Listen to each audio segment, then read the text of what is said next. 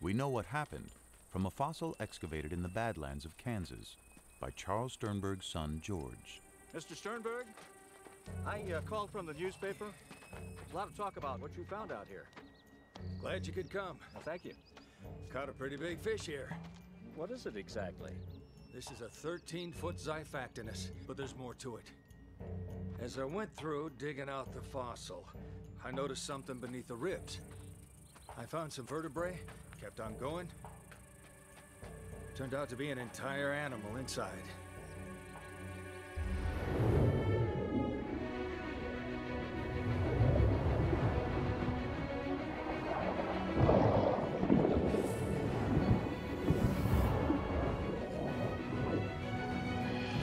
The victim was a 6-foot fish called a gillicus. Such a mouthful that swallowing it killed the Xiphactinus, a prehistoric victim of gluttony.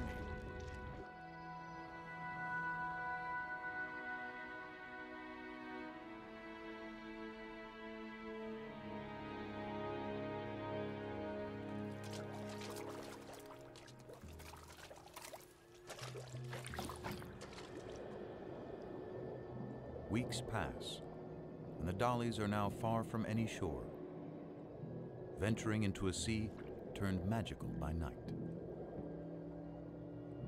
Microscopic plankton give off an eerie glow.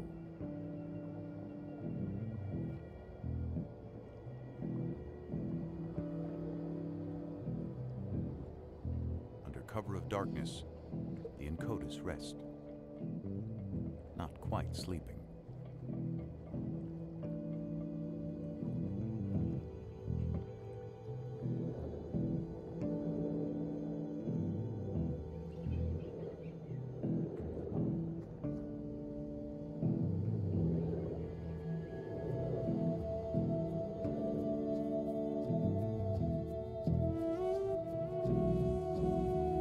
Below, there's a mass spawning of straight-shelled ammonites.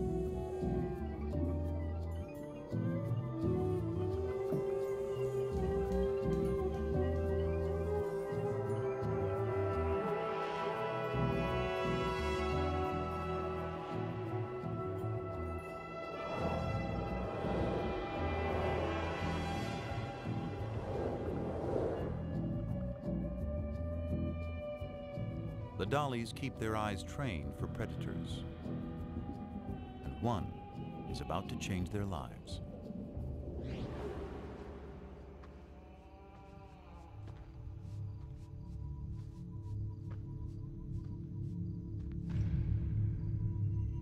There's hundreds of shark's teeth here.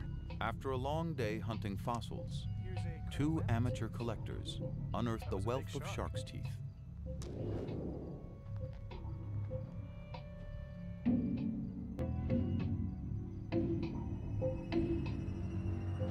So many have been found around the world that it's clear sharks were thriving during the age of the sea monsters. The Cratoxyrhina is as big and lethal as the great white of our day.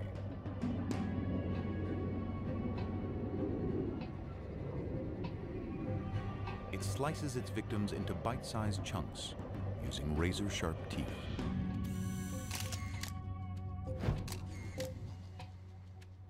Kijk naar de littekens van deze schedel. Beslist het teken dat er gebeten is.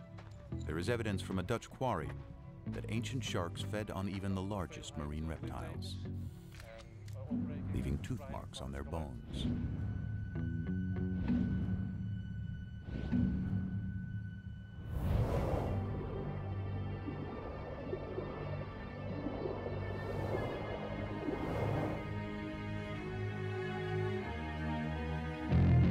The female and her brother are being watched.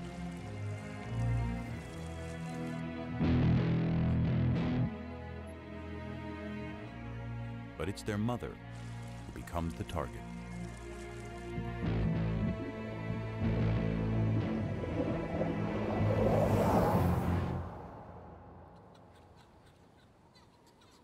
Their mother is gone, but it isn't over.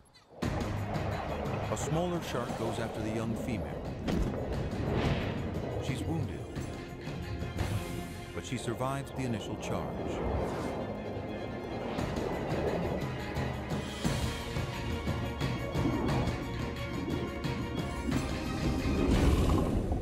Perhaps the shark was not as lucky.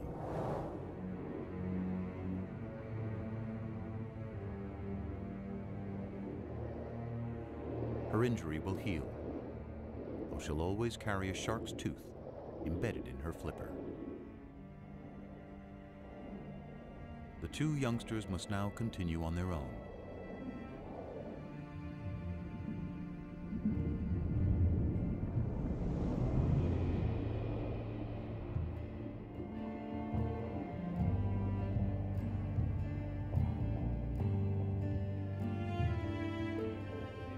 If the female and her brother are going to survive, they'll have to find food and their way in this vast inland sea.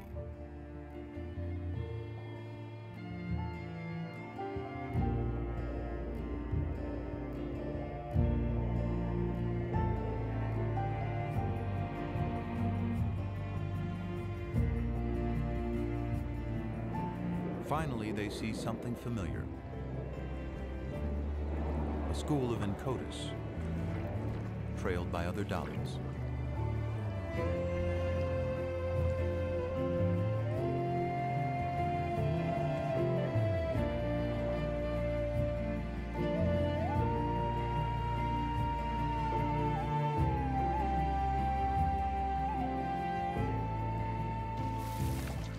And by the flightless Hesperornis.